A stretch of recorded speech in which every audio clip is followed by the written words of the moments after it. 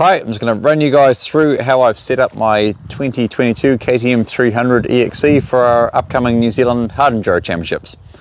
So I guess we'll start off with the chassis stuff, suspension. So obviously for hard enduro racing, generally we want a softer setup.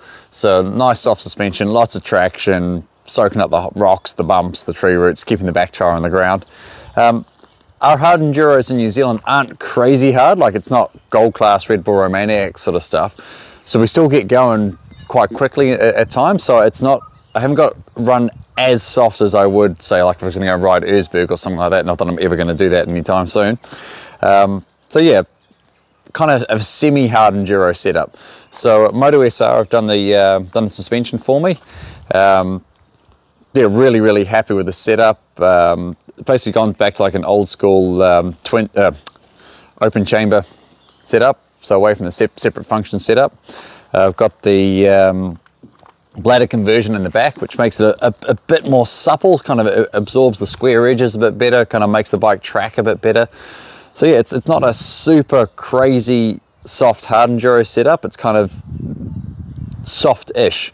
A good sort of all-round sort of setup, and it gives me a lot of adaptability as well. So if it's going to be a faster race, a few more clicks of compression front and rear, and I can kind of firm the thing up a bit more, and it's going to look after me more on the open stuff.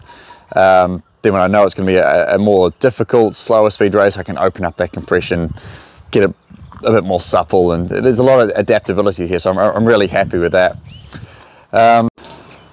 Of course, up the top here, I'm running my Xtreme clamps. They have a bit more flex than stock. Obviously, they look real good firm grip of the fork, but a bit more flex, so it kind of makes it the bike, I don't know, just makes it feel nice.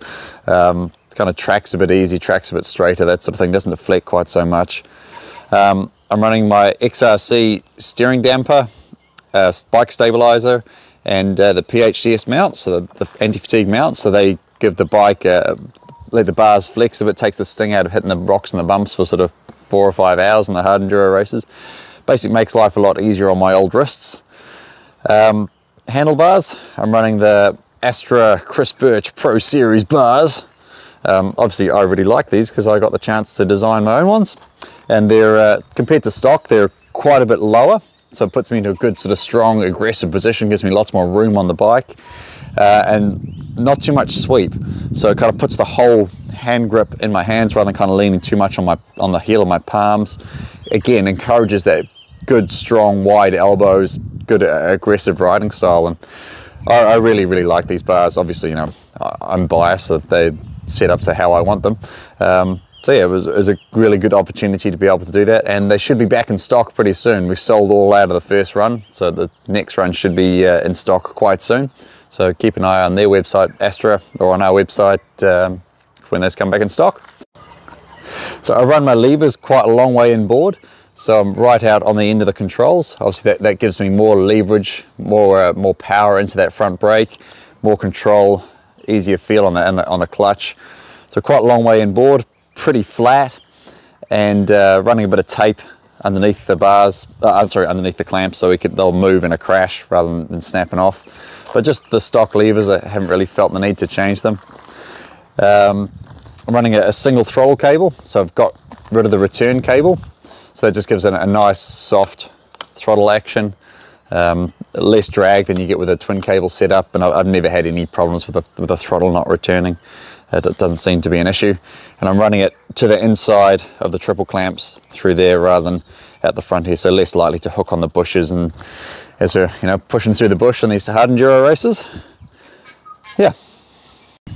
So for tyres, I'm running Midas, of course, and I've got the TerraForce EH on the back, 2 green stripes, so really soft. Nice soft mousse, loads of traction with that setup. Soft tyre, soft rubber, soft mousse, lots of traction, goes up over the rocks and over the tree roots really well. In the front, I've got the TerraForce EF. It's a yellow stripe on there at the moment. We'll probably run the green stripe for the races. Stock's a bit of an issue worldwide at the moment, especially in New Zealand, so I'm kind of saving the green ones for the races and running the yellows in between. The yellows I find last a bit longer, a bit more durability. I'll save the green one for the race. Two rim locks in the rear. So obviously with a soft mousse, there's not a lot holding the tyre on the rim. So we run two rim locks opposite each other, lock that tyre onto the rim, no chance of it letting go during the race. Huge amount of modifications. I'm running the clutch in the #1 position on the Belva washer, so move that around to get a lighter clutch engagement, softer clutch engagement and a lighter feel. So turning the adjuster around to that 1 position. I'm running, I've been playing around quite a bit with different flywheel weights. So I've been making my own flywheel weights, a few different sizes, just trying to find that real sweet spot. I think I've got it. We've got one more test this weekend. Once we get those dialed in 100%, I'll start making some more, and they'll be for sale up on our website. They're a really good thing. They kind of, again, just mellow out the power, make it smoother, more tractable, more traction. Exactly what we're looking for, that hard enduro sort of setup. Just taking out a bit of the snap and making the bike more tractable. And the good thing with them as well, they're going to be easily removable. So if you're going to go and do like a more cross-country race, you want that snap back, take the weight off, good, bike's back to stock again. Running a 2-stroke performance head, all the way from Australia. So I've got a lower compression in there. So again, just chasing that smooth, tractable power. Yeah, just trying to find traction. You know, that's what hard enduros are all about. So yeah, just trying to make the bike really mellow and easy to ride. Got a hard enduro bike, so it's got a bent and dented exhaust pipe, of course. Got to have a dented pipe if it's a hard enduro bike.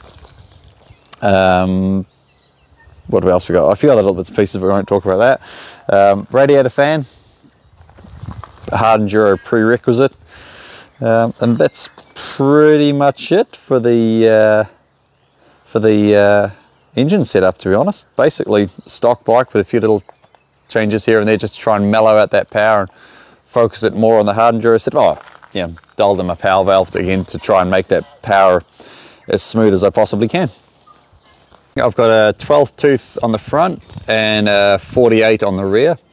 Yes, obviously pretty low gearing, gives you a nice sort of, makes it second gear really usable on the climbs, and keeps the gear ratios nice and close together. High speeds, you know, top speed's not really an issue. Just want that tractability. And again, like first gear is really, really low, so you can do a lot of the long climbs without having to overwork the clutch too much. You know, keeping the engine temperature down. Again, keeping the thing tracking, that's what it's all about. Still running the stock chain guide at the moment, hoping to get a stronger one in time for the first round, but again, a little bit tough at the moment with COVID stuff. Yeah, that'll do. A few little bits and pieces. A lot of good stuff from Xtreme. So we've got the Xtreme disc guard and caliper guard. You know, they make really, really quality stuff. We've got the Xtreme's bash plate. So good coverage. Much prefer the plastic bash plates to the aluminium ones. The plastic will just sort of slide over the rocks, where the aluminium will kind of grab the rocks, and sometimes you smack them hard enough, the aluminium ones will bend and then they rattle and come loose and that sort of thing. Running my XRC ignition cover and clutch cover. So these are made in New Zealand, super, super strong. As you can see, good test. What else? I've wrapped all the radiator hoses, double wrapped all the radiator hoses with extra bits of hose to sort of help prevent them being knocked by tree branches and spikes and stuff, so keep the water in the bike. What else have we done? Tied all the spokes together, so if we break a spoke mid-race, it's not going to flap around the place and tear anything apart, so they're just a little bit more protection. Yeah, clutch cover on the other side. That's pretty much it. So other sort of hard enduro-y stuff that you absolutely obviously need. You got your tugger straps, front and rear. Good Krieger tugger strap there. Seat cover. These pleated gripper seat covers are really, really important for hard enduro racing. This one's a JW seat cover, so proudly made in New Zealand by a motorbike racer. So yep, really good to support those sort of rider brands. And yeah, the big reason you need a gripper seat cover is to save your arms.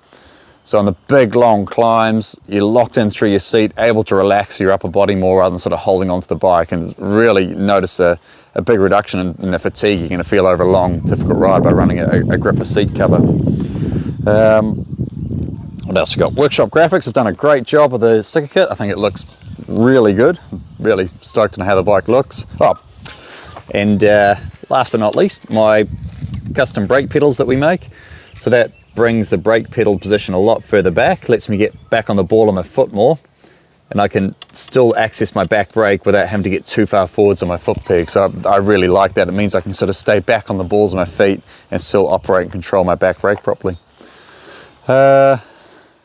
Yeah, so that's pretty much it. Not a huge amount of modification. You know, I'm really stoked, even as a stock bike, completely standard. I was absolutely blown away by how good these new bikes are, the new 300s are. So just trying to focus the mods more at getting it set up for that hard enduro racing, and yeah, really looking forward to getting into some races on this thing.